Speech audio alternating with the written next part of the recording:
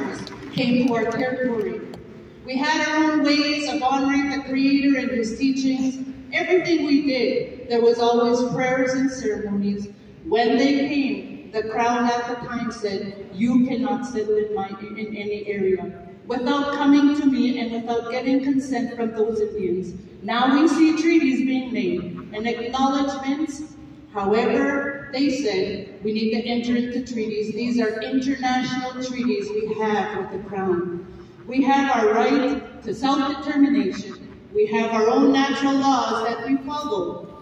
When we went into treaty, we did not do it in English. It was difficult to communicate across the many languages and cultural worldviews.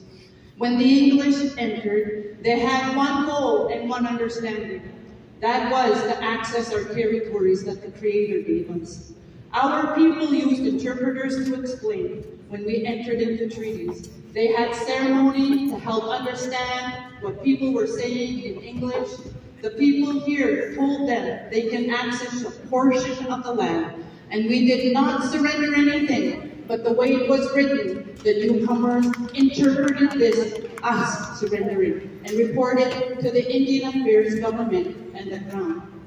The Crown divided power across the provincial government, and they never existed until they entered into treaties.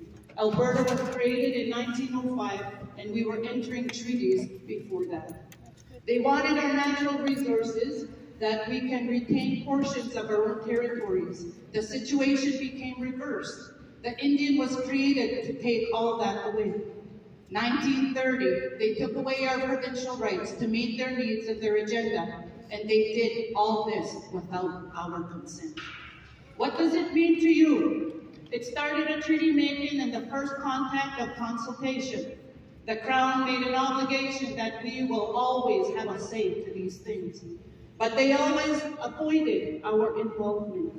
Their agenda became, take the Indian out of the child. And that, what we passed all the way to the Crown, through all these government middlemen. We became assimilated, and it is speeding up. What are we going to do about this? Canada goes around the world talking about equality, but in their own lands, they avoid these responsibilities. Sometimes it seems they distract us with taking control over here, and while this thing goes on, there is something else going on at the same time. We have to understand that the treaties have cut things off with our relationship. Canada has interfered with many things we try to protect and stand up for. What we need to do is assert our right to self-determination. We have to remember we have the power here. Canada is just a party we share the land with, and now.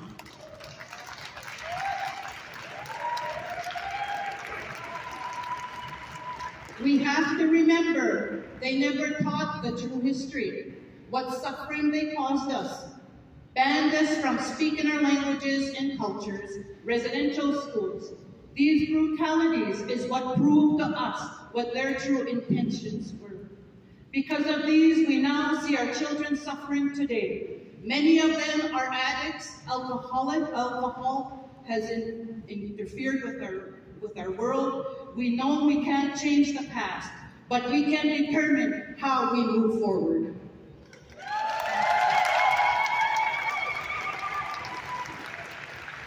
We need to create our own laws, and Canada only looks at written laws. So we need to write things down and capture what we really need to say. We need these things to reflect our own unique customs and laws. Laws are subject to treaty and other obligations. Can you tell her I said no? What happens is they don't write it down. Tell Jeanette I said no. But they just have a carry-on? We have to write it down because we know what really reflects what we need. What we want, what we already had this whole time. The language is key to our identities, and I'm asking and encouraging people to learn their languages. The language will capture all those complex ideas, descriptions. English cannot capture these. Back then, a child used to be raised by the whole community. We all have a role to play in our children, regardless of tribe. We all need to be united and encourage each other. We as elders do not want our future generation to forget what was told back then and what is taught now. It is sad, for example, we have too many single-parent homes and not enough jobs available for our men to take care of their families. We recognize the corruption of our systems because of these introduced influences. I want to see our men hunting and taking care of their families.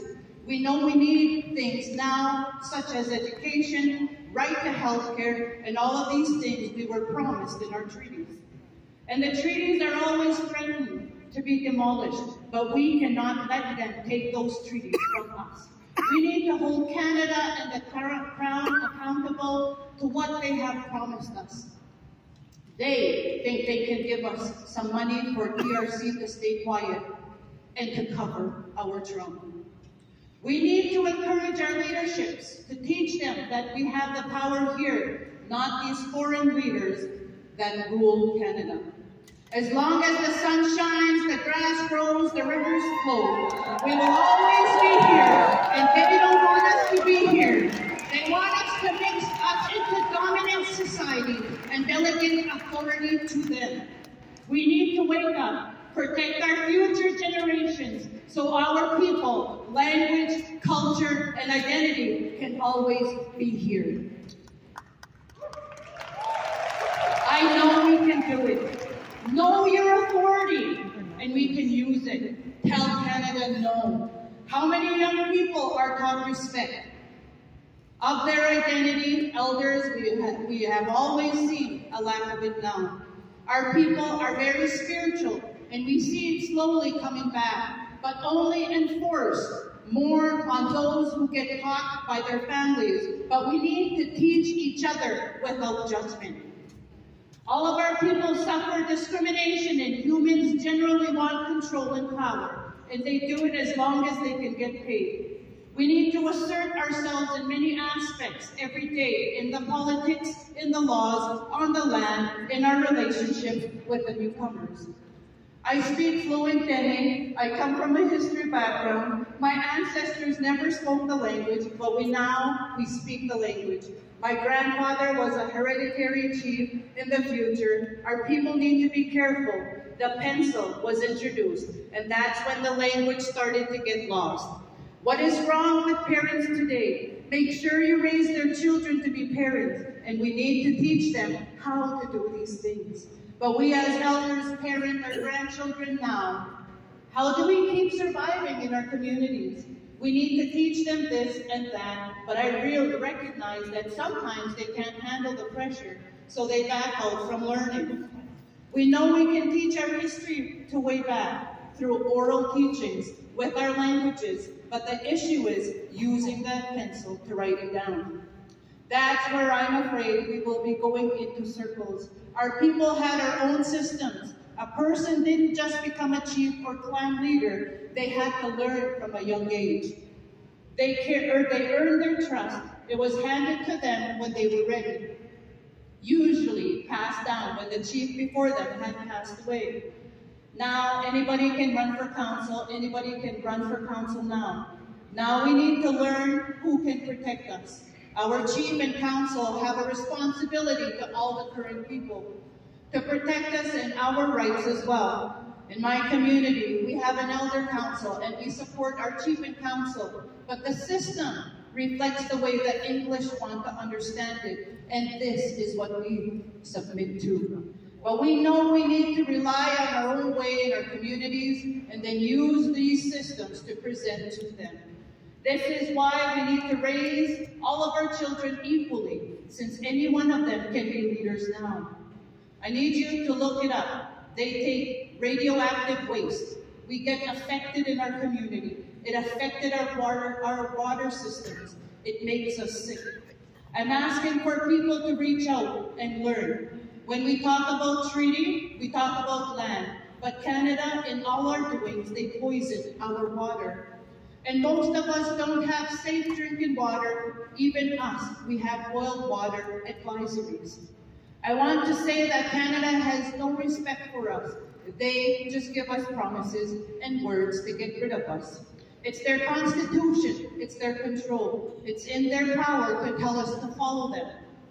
Residential school, and what they did was they did everything to kill us. Our elders and leadership was always guided by the elders, and today we can all see in our communities the leadership is getting younger, and current leadership.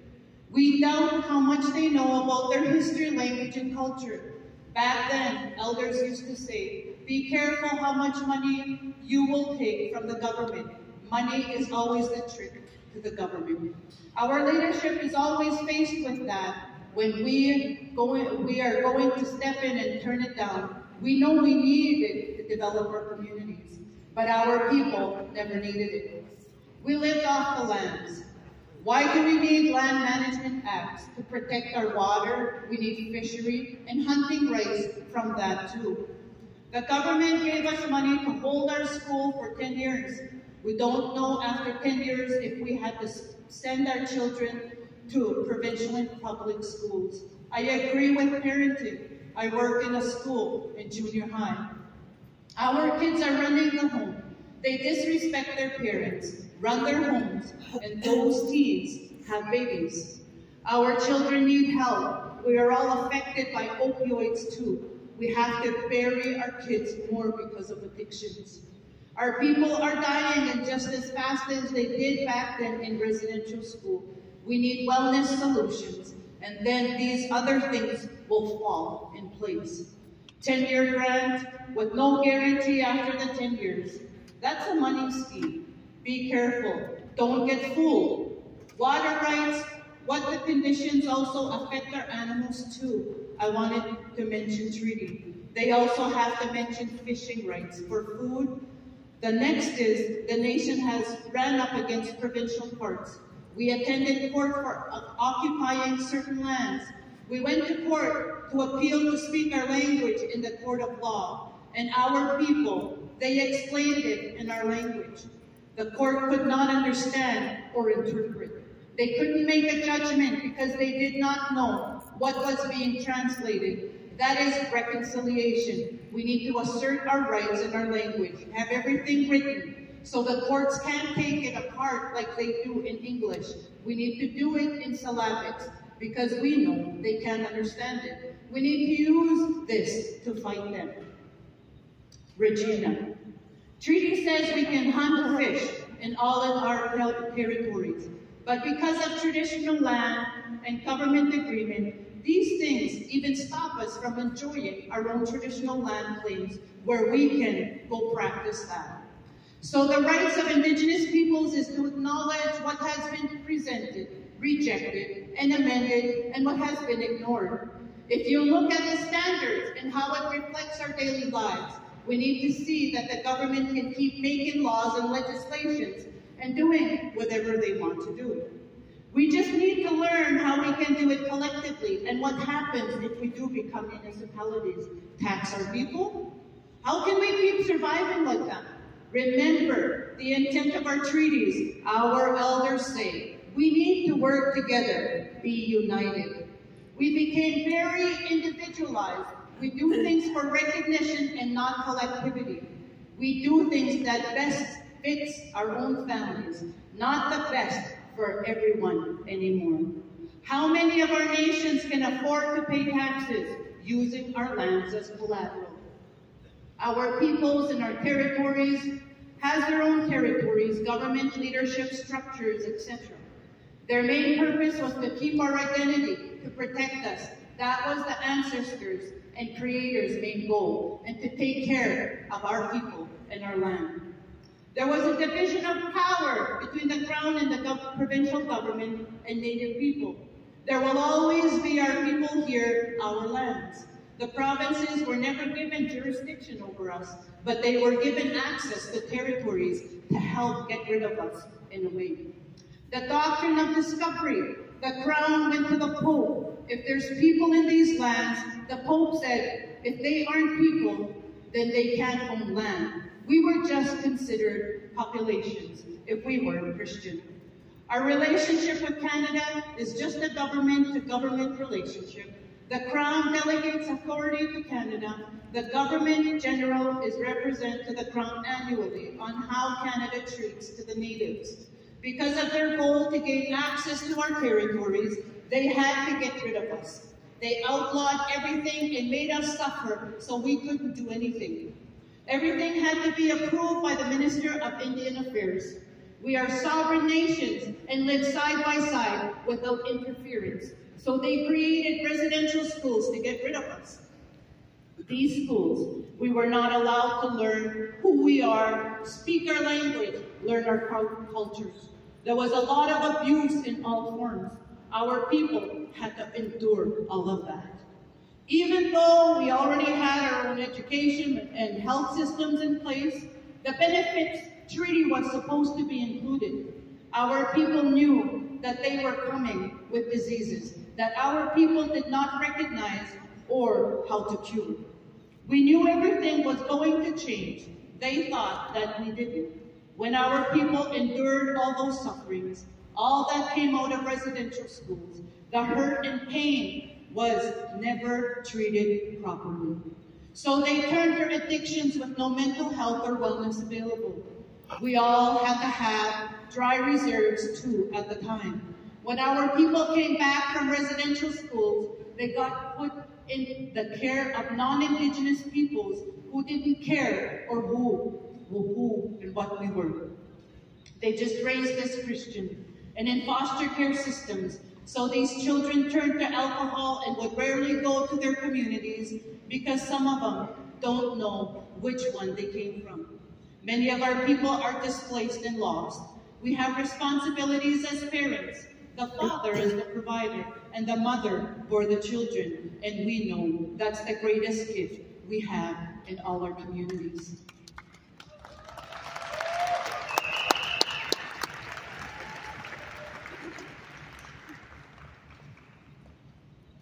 They are the heart of family and community. We want to look for a way to look for how they cannot control us and distract us. We don't want to be collateral to them. If we don't pay, the institutions will take them. They will give us money for the use of our lands, but money is tricky, and they want us to tax each other. One nation cannot tax another nation. Why should we pay taxes on our lands? They are living off of it and being prosperous. That hinders our rights to hunt, fish in our own traditional territories, and they charge us to do this when the Creator let us do it for free. When our ancestors entered into the treaty, they gave us $5. It was a greeting gift, not a payment compensation for use of our lands.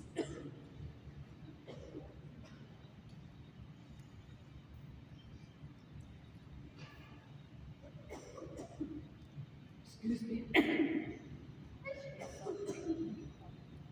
But they treat it as though it is. Treaty payment.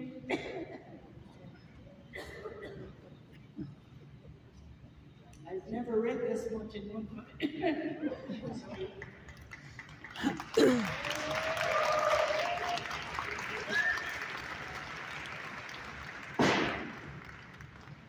Here we go again, second round, let's go. Treaty payments wrote down the names. We didn't have English names. They named our peoples with English names even if we didn't have them. 1951 treaty cards. Those cards did not have a termination date. We didn't need ID or passport to travel, but now we need those to move across our own lands. We were nomadic without these things, but these newcomers tell us that we need these things. This was supposed to continue, but Canada never respected that. Then the status cards were introduced, and now they have expired dates. When they expire, we are not Indian. When the last person dies who was born before 1951, when they die, we will no longer have any treaty Indians. We will have only status Indians. Then it'll keep going, being consumed by Canada. How many people after that will be able to pay taxes, collateral? Very scary, huh? Our chiefs, our people are responsible. Our leadership has to make sure we protect our lands, our children, our leaders for the future. We have a responsibility to teach each other, to encourage each other. All of us are subject to things regarding treaty and the protection of them, and making our relationships and nations stronger to prove to Canada that they can't bully us any longer on our own lands. We are teaching our language because it will capture everything to transmit knowledge, values, and our cultures. That is key to our identity, but to how we can govern ourselves. We need to re-educate ourselves, make our own laws. It is hard to capture things in the English language. We need to cover all areas of jurisdiction. We have to take action, revive our identity. We have the authority. We can no longer submit to Canada and the Crown. Our treaty is true Canada law. If our people only knew their authority, we wouldn't have questions where money and support will come from. There won't be discrimination. There won't be so much of our kids in the jail systems, and our people will have respect for themselves where they come from. We have to teach ourselves. We know Canada won't teach us. The elders always said, be united, whatever tribe, be united. We fight for each other. No tribe is better than another. The stronger tribes need to help the tribes with less population. But if we are not treated, how are we able to achieve these things if we aren't treated? All Indigenous peoples here are sovereign nations, whether you entered into treaty or not. If you did, then you negotiate your right to self-government. Why will you allow to wait for them to tell you how to govern yourself? Just go with building your identity as a nation, even if Canada tells you otherwise. Just learn your truth, your story, and then you can have reconciliation. Increed. This word, some people don't know what it means, reconciliation and reconciliation. Reconciliation, if we were talking about it, we look at South Africa. The white people are on one side of the table and the black people are on the other side. The white people have to tell the black people what they did to them. That doesn't happen here. We have to force the white people to talk to us and admit what they did to us. We need to come to terms with certain things to move forward. I'm a believer in action. At the NRTA meetings, what we need to do is go to these places where they use that, will take out the resources and travel around the country. Let us go to the bridges, for example,